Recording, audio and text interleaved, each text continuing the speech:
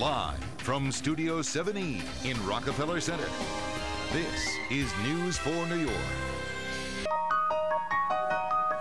Welcome back on the Sunday morning and News for Your Health. Itchy, scratchy skin, it's not your imagination. It's winter. Acclaimed dermatologist Dr. Doris Day is here to tell us you don't need to suffer in the winter time. You can have nice, healthy skin if you really work at it. So why is the winter so bad? Just because it's so dry?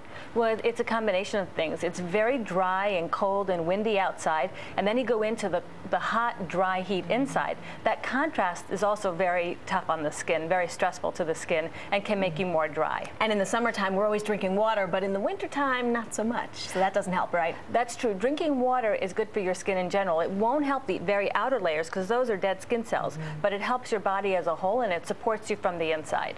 Okay, well, you do have some products with you to help us through this, to combat that itchy skin. What does cause that, those dry patches? Well, even a little bit of dry skin can be very itchy. And once you start that itch-scratch cycle, you just perpetuate the problem and you can have breaks in the skin. And dry skin, it's not just that it's itchy or that it's unsightly, it's actually potentially dangerous. Because when you have little flakes and breaks in the skin, then you can be more prone to infection. So it's really important to keep your skin hydrated and intact. Okay, so we're going to talk about how to do just that. And first, the old saying, you can't take a really hot bath or shower. Right. Which you love that hot shower in the winter, but no. So you say keep it lukewarm, and this helps. A scrub? That's true. So no long hot baths or showers, 10 to 15 minutes, and just not hot.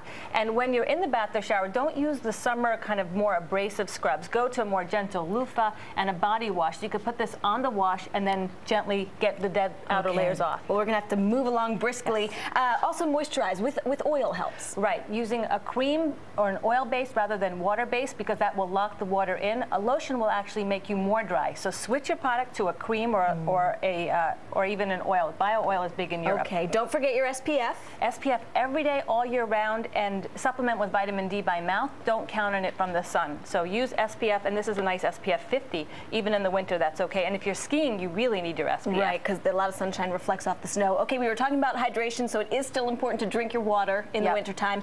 And finally, acne products. Yes, acne products can be very drying, so you need to hydrate over and use ones that are more gentle, and don't be afraid to moisturize on top of your acne products. Okay, and I'm curious, how important is it to moisturize right after the shower? Can you not be dry?